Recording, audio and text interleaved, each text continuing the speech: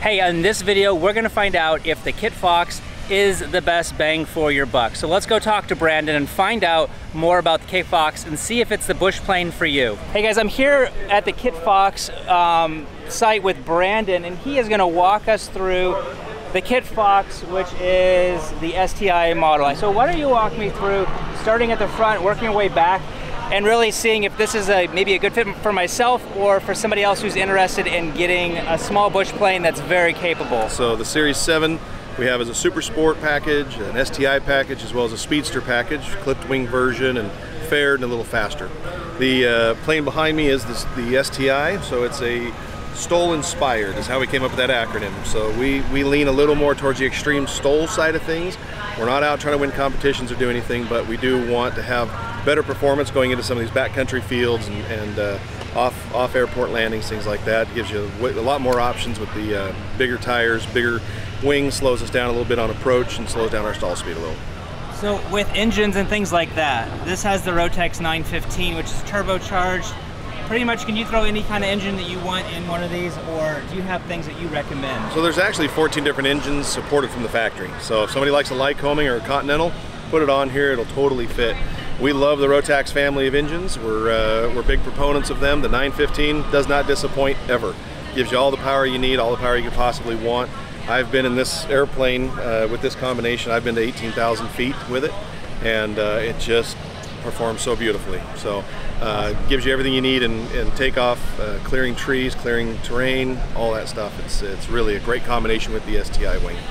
Now I see this has like the 3-bladed prop, where I've seen others have 2. Yeah. What was the thought behind putting with a 3-blade? So some of the blade choice depends on how you're going to use it. So in this case, we like the 3-blade. The harmonics with the fuselage work a little better with a 3-blade prop. If you were looking to pull stumps out of the ground, 2-blade's gonna pull you out of the hole a little quicker. So if all you're doing is competing, maybe a 2-blade might be a better option for you. But there are a lot of different options. This one here is the MT constant speed prop that pairs nicely with the 915. Gives you kind of the best of everything. Gives you good hole shot, gives you good cruise speed once you're up to altitude. And it's quiet, it's smooth, it's well built. There's just nothing to complain about with this prop. Now, so what does one of these like cruise at, like in just an average scenario at whatever, maybe like let's say 6,000 to 8,000 feet or something like that? If you were wanting to come to Oshkosh, what can you expect for like performance? So we like true air speeds because it kind of levels the playing field. In the case of the STI, big wing, big landing gear, big tires, all that stuff, it's going to be a 100-mile-an-hour airplane all the time. The Super Sport, which is behind me in the blue and white, that airplane will basically do 115 to 120 true all the time. And then the Speedster clipped wing version of that's going to be even higher. And our VNE is about 140, so the Speedster will be pretty close to that all the time. And what's like the average approach speed for like the STI compared to this the other one over there? Yeah, great question. So normally in a Super Sport we're going to approach at about a 60-mile-an-hour approach speed. The STI, you can slow that down to 50, so it gives you about a 10-mile-an-hour advantage on the low end. Gives you more time when you're going into tight spaces. You can just kind of plan your approach a little better, and touchdown speeds, of course, going to be a little slower. Why don't you walk me through the landing gear first, because that looks to be the closest, and then we'll just work our way back from there. So this is the Kit Fox Cabane V gear. It's available in a couple of different configurations. We actually have it with a spring and a shock configuration, which this one has the shock. It dampens a little more than the spring does. The spring kind of pushes you back. So if you bounce your landing, that's going to push you back in the air. The shock will kind of take up some of that. And what about this one over here? Is that the one you're talking about, or is that's the Grove gear? Yeah, is it? So this one is a Grove aluminum spring gear. Very robust gear. It'll never break. It'll never fail on you. It might yield, it might bend, but it's never going to leave you stranded. So Brandon, why don't you tell me about this wing as opposed to the one over there? Because this looks like it has maybe just a little bit different shape, or maybe the ends are a little bit different. Yeah. How is this one different? So we have a longer wingtip on this one to start. That's usually what people notice right off the bat. It's a longer wingtip by about 10 inches. And that gives a little more stability in our slow speed flying.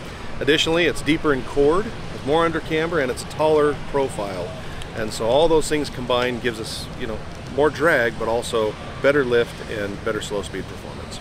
The wing was developed by us. It is still a riblet airfoil, just like our standard Super Sport profile is. The Super Sport profile has been around for since the Model 4. So in that regard, it's a very reliable airfoil. We know it, we love it, it works great, and we know what we can get out of it. We tried this one and we were real pleased with it. The first time we did it, we actually thought, well, maybe we'll put slats on it.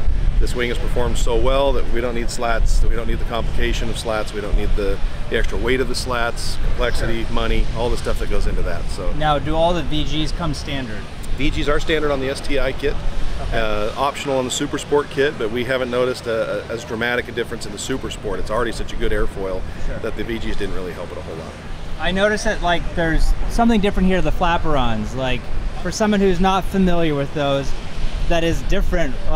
What's the advantage, or maybe why did you guys go with maybe that design over just the standard aileron and flaps? Sure. People are used to aileron and flaps because they see them in a lot of the certified world. Flaperons are detached and away from the airfoil. And the biggest advantage that they're going to give you is they're full span, so it makes the roll control very responsive, even through the stall. So your wing could be stalled, and the flaperon is out flying in its own air. And so a lot of times, if you have a wind to pick up a wing, that aileron is going to allow you to put it back down very easily. So if you were to put the flaps down now, would you mind doing that so we can see what it actually does? Yep. So in the case of the flaperons, they work as roll control. As you introduce the flaperon, you still get roll control through that. What you're going to find, the biggest difference between a traditional flap and a flaperon is we only go about 20 degrees of flaps. Whereas a lot of the certified world, you're going to see 30 and 40 degree flaps on a landing approach. Oh, right? You're only getting about 20 degrees. 20 degrees, okay. Yep. But they're full span. Again, remember, you're getting a lot of surface there moving down. That also makes for a little flatter approach. So a lot of people might be used to a real steep approach, kind of dropping that 40 degrees of flaps and a quick descent. We're going to use other tools like a slip. And with flaperons, a slip is just absolutely majestic. Our rudder's very responsive, so you can get this airplane pretty well sideways, descend very quickly, pull out of it, and do a forward slip to land. Just going into brakes and tires, things like that. Obviously, you can kind of throw whatever you want because it's experimental. If someone were to purchase a kit, does it come with something standard from you guys, or is that up to the customer from the get-go? Yeah, so we include the Grove heavy-duty brakes and wheels that come in the kit. If somebody wanted to do something else, we can omit those from the kit, and they can source whatever they'd like outside of that. There are other options. So we like those because we source absolutely everything we can in U.S. manufacturing. So there's very few things that we actually source outside of the U.S. All of our steel is sourced here. All of our aluminum is made in Texas and Arizona, and all of our labor's here. So we just do everything we can stateside, keep all the control we can within our own manufacturing facility. All right, so here's the interior. It looks like these seats are fixed. Let's say someone who's, 5'8" as opposed to someone who's 6'4" or something. How can this configure for each different pilot? The KitFox cockpit is very well laid out, and it complements all kinds of different heights. We're all built differently, and somebody that's 5'8" may want to pull these rudder pedals a little closer to them. And they just simply operate with this lever, and then they'll still function independently at different settings. It is a stick and rudder aircraft, so you've got stick controls. If someone is, let's say they're all legs and short torso, we can put them up in the airplane using a thicker cushion so they can see over the panel a little better. So that's all very much customizable.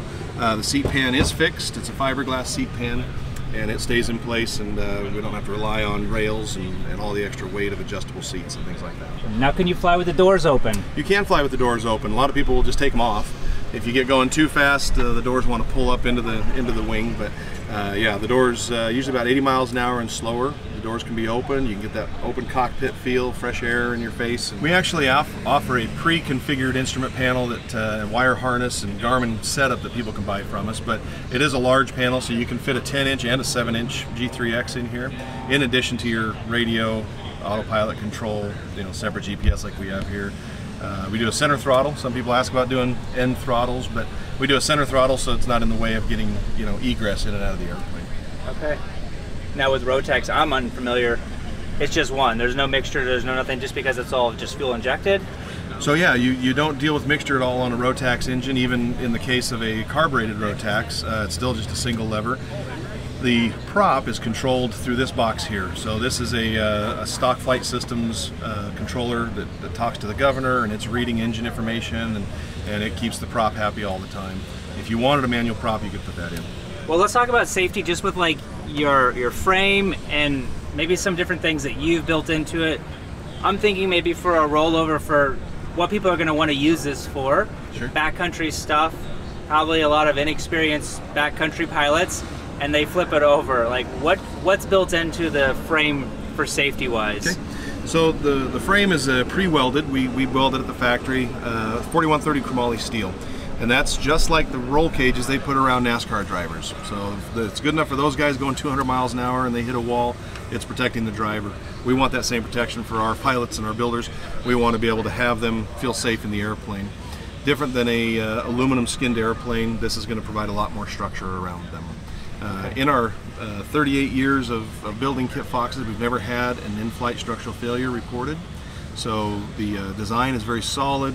The build goes together so well that all different skill levels can actually build the airplane and still have a successful flying machine that's going to protect them. And what's an average useful load that people could expect? So the Kit Fox is a 1550 gross weight airplane. So it's a little higher than what you'd see in most of the light sport aircraft. We look at different variables in the build, such as the engine and the avionics options and all the different things you can put on it. But a lot of the times the weight is going to come in about 800 pounds on an empty weight of the aircraft. So in that regard, it's going to almost carry all of its own weight and useful load. So that means you can go full fuel, you can go two guys my size, and still be able to put some baggage in the back. Our baggage area is actually 48 inches deep and 2 feet wide.